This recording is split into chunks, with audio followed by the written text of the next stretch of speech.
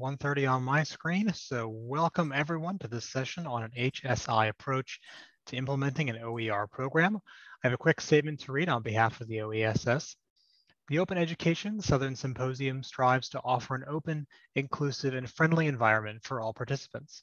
All attendees are expected to help maintain a professional and welcoming environment free of any type of harassment by being mindful of the space and the time you're taking up, being aware of the dynamics of power and privilege, being considerate of others' desire for privacy, being respectful of others, and accepting that differences in opinion and circumstances create a stronger collaborative environment, and actively challenging individual biases and assumptions. Presenters, you can take it away. Great, thank you so much, Sean, and thank you to OESS for having us here today. My name is Elizabeth Dezuch. I'm the Information Literacy Librarian at Texas A&M International University. My pronouns are she, her, and I'm joined today by my colleague who can introduce themselves. Hello, everyone. I'm Ben Rollins, and I am the Library Director at Texas A&M International University. So our session today is about OER and how it has been implemented and used on our campus. TAMIU is no stranger to OERs, but there hasn't really been a cohesive program that collates data or does outreach and marketing. So we've been filling in this void and collaborating with different campus partners to implement a more cohesive OER program. A little bit of background about Texas A&M International. We are a part of the A&M system. We are under their umbrella. However, we are very different and unique from all the 10 other campuses that are statewide in Texas. And Laredo specifically has a 30% poverty rate. The town is also 95% Hispanic, and that impacts our enrollment, of course. So a lot of our students are those first generation. They are 93 or 95% Hispanic, and our enrollment is about 6,600. Now, our campus is a little bit older. It's not as old as some of the A&M institutions. We turned 25 last year, and our institution has been around for 50 years. They've been through some name changes and location changes. So our building that you can see in the picture is about 25 years old. Now, Ben will talk about OER impact. Yeah, so OER has been prevalent on our campus for quite some time. Our faculty have been using OpenStax textbooks for at least probably 4 or 5 years, but there's never been a systematic way for us to gain insight into what the OER activities are on campus. So this past fall, what we decided to do was start tracking that information. So for the fall, the spring, and the summer, we found that there have been 147 courses using OER, more than 6,100 students enrolled, which has led to over $640,000 in savings, 55 different faculty from 57 different disciplines. And then we also looked to see how this compared with the rest of our courses, what percentage of courses were using OER, and we calculated that to be about 6.4%. So what we did is we took all of that data and we created a website and a database with that website to track that information. So you'll see a screenshot of that off to the right, and as well as the link.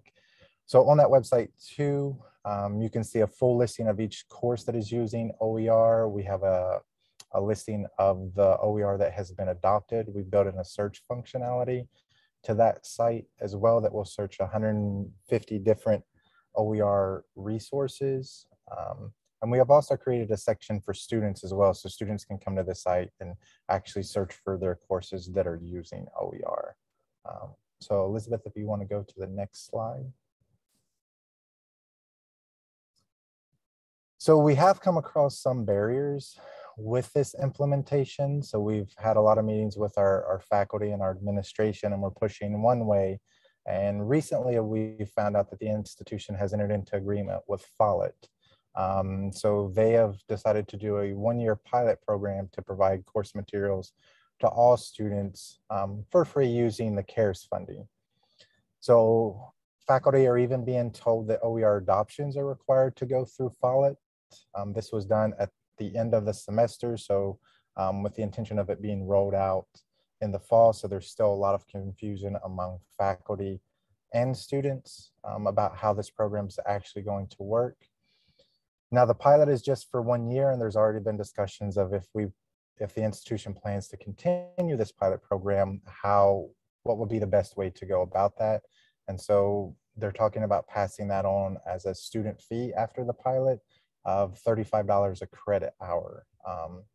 We have been in a few conversations to raise our objection to this, but we were not involved with any of the decision making or any of the groundwork to this. We were essentially found out after the decision had been made. So that's a huge barrier for us as we're starting to really ramp up this program going into the fall. But we know that long term that we're going to probably be asked to do a lot more as it centers around OER. Another barrier that we have is our current support structure. Right now, although there's some awareness across campus about OER, the library is the only one that is actively involved in supporting OER. And this is new for us as well. So we've created an OER team so that doesn't get dispersed just to one person, but there is a varying level of knowledge amongst our team within the library. So we do need more training even amongst our own OER team within the library. Elizabeth, will you go to the next slide? So there are some significant opportunities that we've come across over the last year, a lot of partnerships and collaborations that we've had and discussions that we've had with a variety of different groups on campus. One is our university college, which teaches all incoming freshmen. So we recently did a presentation and training for them around OER in May, because they're redesigning their curriculum and their dean wants their signature courses all to utilize OER. We've had conversations with our history departments around the adoption of new textbooks, and they have decided in the fall and the spring that their US history survey courses are all going to be using OER. So we know that is going to be at least, I think, 30 to 35 new sections each semester in history that will be using an OER textbook. And then the Student Government Association has actually reached out to us about OER. They had been talking to, I think, a faculty member, and the faculty told them to come and talk to the library. So Elizabeth will mention this, I think, a little bit later, but we actually did a promotional video with the Student Government Association. Another opportunity we have is funding. We have applied for an IMLS grant to fund an OER program. We've also talked to Sponsored Research, who has reached out to us several times and asked us for 1 to 2 page write-ups so that they can include in larger institutional grants to support OER. So we have been involved in a lot of funding discussions with not just within the library, but looking for a variety of different grant opportunities. We've also had some faculty approach us about publishing OER after some of our conversations with them. We've had faculty from the College of Education approach us, University College, and political science who have expressed interest in publishing OER. So our plan as we're implementing this program is to continue to raise awareness and then get past like the awareness and the adoption to getting into the creation and adaptation of new and existing OER. And we just had a question in the chat, so I just wanted to follow up. So in case anyone else was wondering what FOLIT was, FOLIT is a textbook publishing and distribution company, and we were a Barnes and Noble bookstore, I think. Well, I started here in January 2019, but I think we changed to FOLIT in the fall of 2019. So that's in case you're wondering what the FOLIT agreement was. So best practices. These are just our suggestions, tips and tricks and things that we've learned.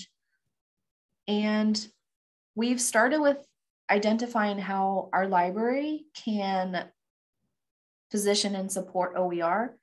You need to look at your personnel and your resources and know how you can support OER We previously did not have an OER committee. So with Ben's help, we created an OER committee that would meet regularly, develop our website, begin communicating with the library liaisons and other departments, and get behind OER in that way. So you want to not bite off more than you can chew, and definitely look and see what's manageable for your library or institution. And also through that, you can get a sense of what's happening on campus, what's already been going on. Like we said, in our situation, things were already happening on campus, but there wasn't a cohesive place where all of those things came together. So we're hoping to spearhead that and bring all of this data together, bring all these people together. And so we can start having these conversations with one another and see this grow on our campus. So something to think about is it sounds really easy to reach out to other departments and faculty during whatever normal times are, right? People say, go to people's offices, engage in conversation, call them up, email them, go to departmental meetings. And a lot of people are still working virtually or half virtually or what have you. But all of this that we've done has been spearheaded during COVID. So if we could do it when a lot of things are done virtually and people are still distancing and that kind of thing, you can definitely do it too. It's definitely harder, I think, especially for those that really enjoy that face-to-face communication. And I miss some of that too. But there's definitely ways that you can still reach out to other departments, talk to people, communicate, word of mouth, get things going on your campus. And one of those ways that you can do that is talk to your students and your student groups. And you can identify collaborators that way as well. So a lot of times we think of students as our population that we're creating services and resources and giving information to, but a lot of times they can help us get that information to their fellow students. And we've identified the Student Government Association as a potential partner and collaborator for us. Let me show you what that looks like. So this is a screenshot of an interview that they did. So they approached us, actually. We were kind of surprised because normally that doesn't happen. And they specifically wanted to talk about OER. And so we were like beyond the moon thrilled to do this with them. They made a series of videos introducing the students on campus to different facilities, different services and departments. So for the library video that they did, they talked to the library director, Ben, and myself about OER. There's their Instagram if you want to go check it out and watch the video. And they actually came prepared. They had some questions and it was done so professionally. Like we were just really impressed with the end product, actual process, and we are very much looking forward to working with them again. So also we didn't have an OER committee. We also created an outreach and programming committee. So we didn't have a cohesive group that did outreach and programming for the library. And we are using them to help us promote and reach out in different and new ways. And instead of just relying on the library liaisons, thinking outside of the box of ways that we can get information or tutorials or things like that out there. So I think now we'll have time for questions unless I missed anything and Ben wants to follow up. There's also our contact information there, our email addresses, our Twitter handles, and I see that we have some awesome questions and conversation going on in the chat. Yeah, we do have a question. What do you talk to students and students group about specifically? Well, what we talk to our Student Government Association about, and we've had this conversation on our library OER team, is how to best reach students. So we started with just asking them what they knew about OER to gauge what their awareness was. And then we went into kind of explaining what it is, what it entails, how it's beneficial for them, and then ask them ways in which we can engage more with students, what messaging would make the most sense to them, because different audiences, different messages are oftentimes needed. Like we'll talk to faculty about one thing, but we'll talk to students about it in a different way because the impact is a little bit different.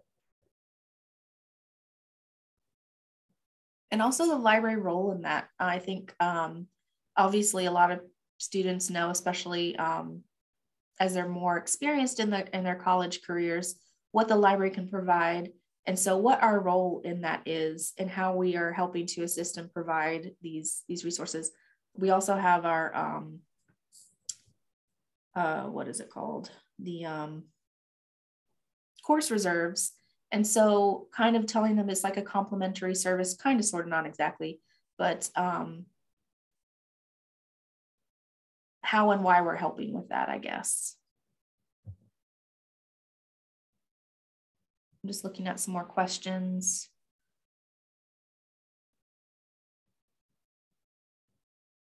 So there's links here. We've also put a link to this presentation in the chat. So if you want to find any of these links that we've put in there, you're more than welcome to visit those.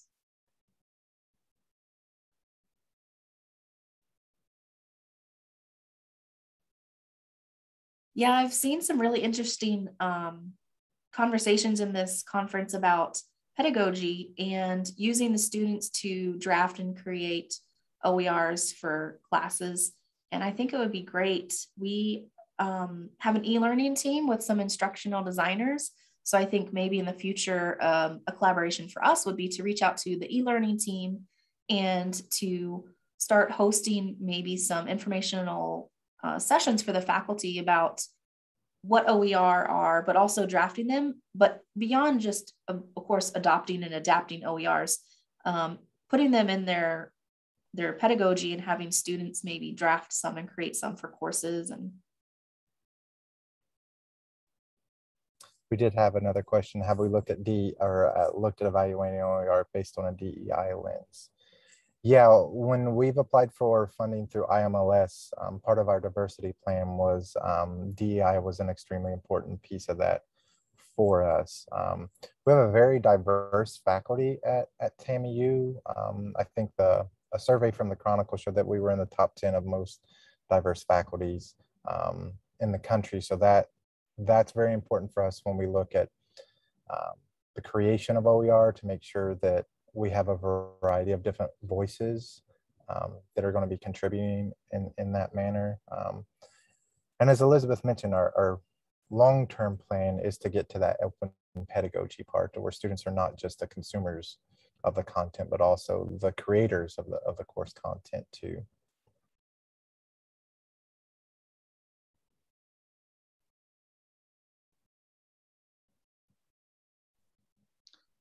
And that's one opportunity. Sorry, Sean. No, go right ahead. I was just going to say if there's any more questions or if you want to say anything else. So please go ahead. I was just reflecting back on, so one of our barriers was the Follett agreement, but I also see that as an opportunity because in some of our Facebook groups with our TAMIU student network and stuff, there's already been confusion about these agreements and the prices and what it looks like, you know, on their fees and stuff. So I think that's also an opportunity for us to maybe talk with them and bring up what OER are and that kind of thing. So I know a lot of campuses have some kind of similar agreements going on right now. So don't just be stuck with seeing these book agreements as a barrier, but they might be an opportunity as well. Yeah, and I think Spark actually has a listing on their website somewhere that shows all of the different types of agreements like ours at different institutions as well, if anyone's interested. I can't remember the exact link right now. But I will also say, one last thing I want to say too, is that we're anticipating for this upcoming academic year that the OER usage on campus is going to be over 10% of all courses that are using OER. So we're looking at potentially doubling what we had last year. So that's part of the barrier with the Follett agreement, is we're feeling that it's in the short term, it's kind of stunting some of that growth that we were pushing toward. But we do, and some of the faculty that we've talked to, they're still very much on board with continuing to adopt OER and have expressed interest in helping us get that message out even more. So in some ways, Thank you, Anita, for putting that there. So.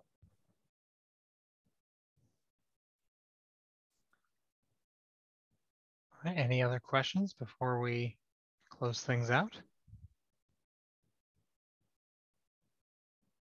I have a colleague who said it was always wise to wait 45 seconds of silence, but I can never bring myself to do that. Just don't have the willpower. So unless there's any more questions, huge thank you to both of our presenters, especially Ben, who managed to find a Wi-Fi spot in their car to come in and speak to us. So truly appreciate it. And we look forward to seeing you all in the next session. Thank you all.